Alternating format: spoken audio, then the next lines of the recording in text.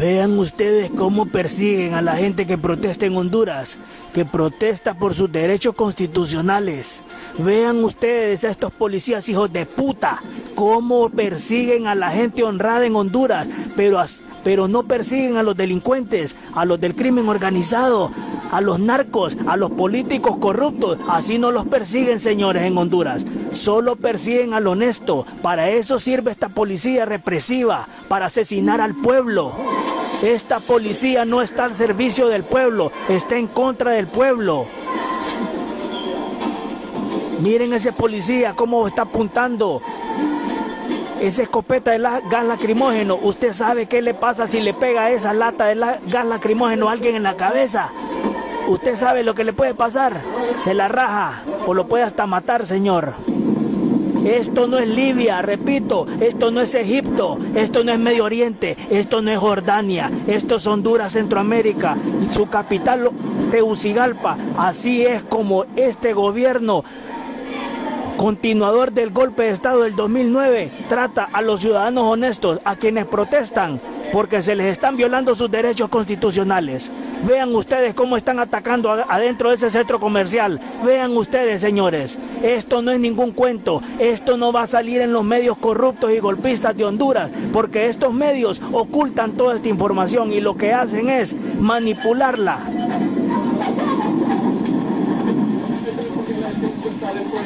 Vean cómo llevan a esa muchacha, vean cómo llevan a esa muchacha, señores. Vean cómo lo llevan. Vean estos delincuentes. Si así agarraran a los delincuentes en Honduras, no habrían delincuentes en Honduras.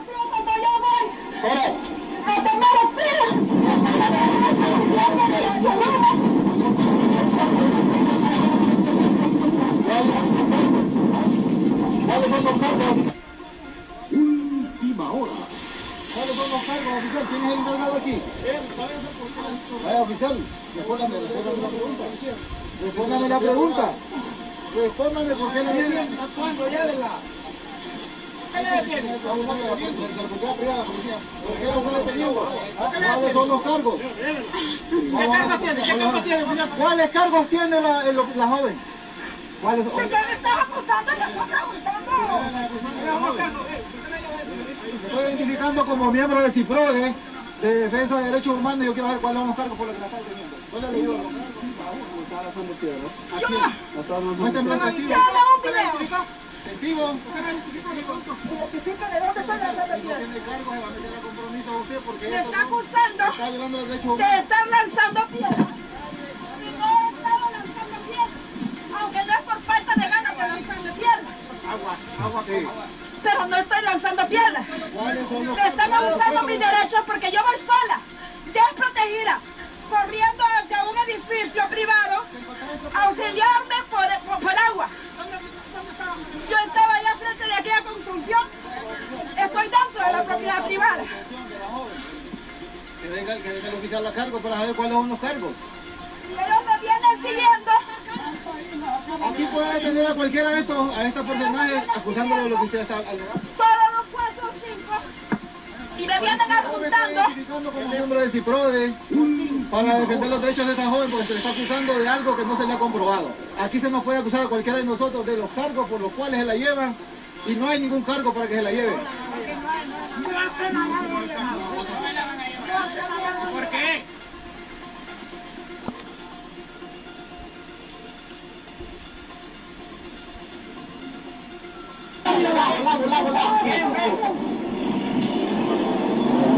Quítate de ahí, vos.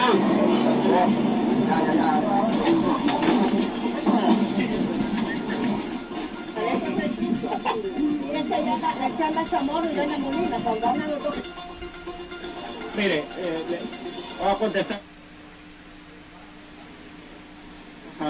Ahí tenemos lo que está pasando en los alrededores del Imprema. Una joven, estaban ahí los medios de comunicación, Choluzá Sur, Canal 36, querían llevársela a la fuerza a un policía. Luego siempre hay policías que se les van en las manos, ¿verdad? Esta cuestión, pero había un miembro del CIPRODE ahí, miembro de los derechos humanos, y lograron rescatar a esa joven que intentaban los policías llevársela presa. Vamos a ir, seguimos ahí con Jando, ¿verdad? Porque después tendremos a Richard Emil Casulá desde otro sector. Ya se está preparando Richard. Se está preparando Richard en unos momentos, lo vamos a tener. Ahí tenemos, ¿perdón? Aquí tenemos a Richard ya. Ah, bueno, ya tenemos a Leonel y a Richard. Ahora, con estas tomas.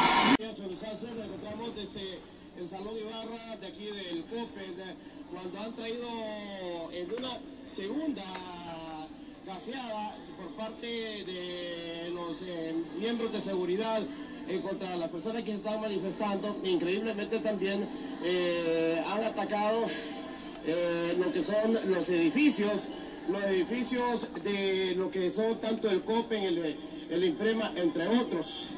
Entre las personas perjudicadas, compañero, ¿dónde se encontraba usted? Yo me encontraba precisamente en los negocios de la pollera, ¿verdad? Queriendo desertar para la Kennedy, cuando encontramos un grupo de militares y groseramente los tiraron bombas, pues.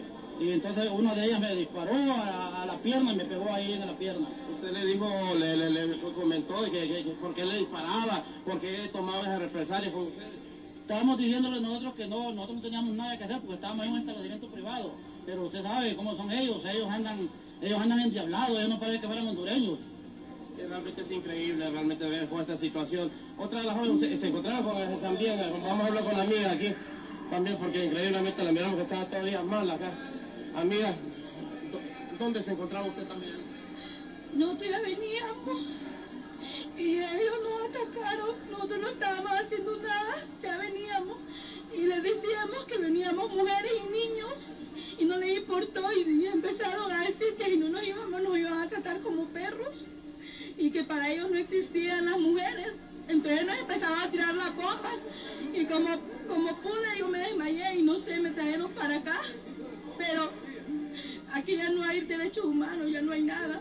Y mis compañeros aquí estamos acorralados porque tenemos miedo que nos vengan a desalojar, pero ojalá que, ya que están los derechos humanos, que nos ayuden, porque la verdad que la lucha es justa. No estamos nosotros robándole a nadie, simplemente estamos luchando lo que es nuestro. Ando luchando por lo mío y por el futuro de mis hijos. Bien, seguimos con este reporte aquí desde el Salón Ibarra, aquí de el COPE, cuando muchas de las personas... Del día de hoy, a través de Cholosat Sur, cobertura completa. Muy bien. Pero lo más impresionante que vimos fue esa confrontación